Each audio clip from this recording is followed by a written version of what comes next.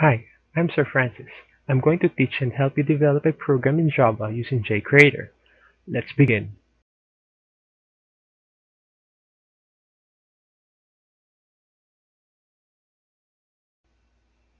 So before we move along into getting familiar with the environment of Jcreator, let us first install Jcreator in our computer.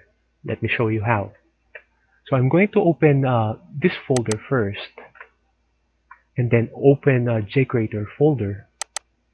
We're going to install Jcreator first. So double click this file. Okay, and there will be a series of dialog boxes that will guide us through the process of installing Jcreator in our computer. Now press Next. Click I accept the agreement. Press Next. Now you don't have to change any of the settings. Press Next. Okay, Jcreator is now asking us, would you like the folder to be created? Of course, press Yes. And then press Next. So we do want an icon created on our desktop. So, right.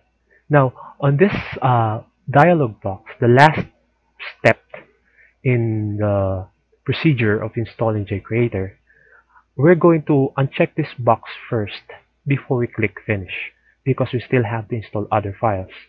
Okay, click Finish, and then we're going to proceed to the next folder.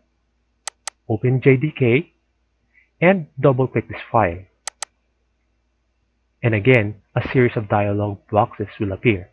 Okay, so click I accept the terms, press Next, press Next.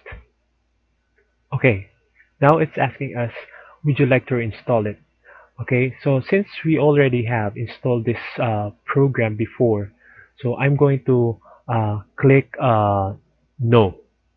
Okay, but in your case, that will not appear. Okay, so we're done with the second installer. Click Finish. Now we proceed to the last installer. So I'm going to open JGrasp, okay, and install this application. Okay, so double click. All right, press Next. I agree. Next, next, next, and install. All right, we're done. So we are about to click Finish. Okay, so right now we're done with the installation. Let's open Jcreator for the first time.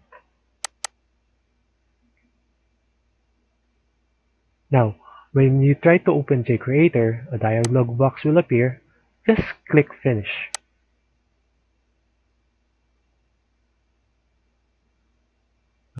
So this is how Jcreator looks like.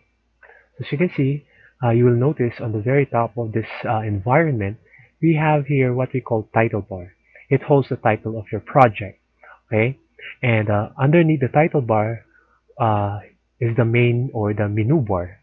Okay, so the menu bar holds the features of Jcreator. Alright, so underneath the menu bar, we have the toolbar.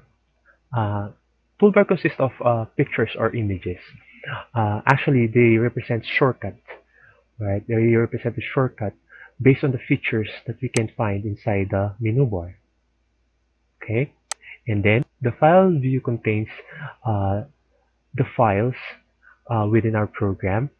Okay, the workspace, and here are the Java files. Okay, the package view contains the package found in your program. Okay, and you have here the general output. Now this will tell you if you can run your program without errors, or if Jcreator found something wrong with your code or instructions. Okay, and last we have here the code editor. Now the code editor, this is where you are supposed to write down all the codes or instructions needed within your program. Okay, that's it. If you have a question, you can ask me through my email at sirmiconunez@gmail.com, and remember to proceed to your module and answer some questions in your worksheet. Good luck.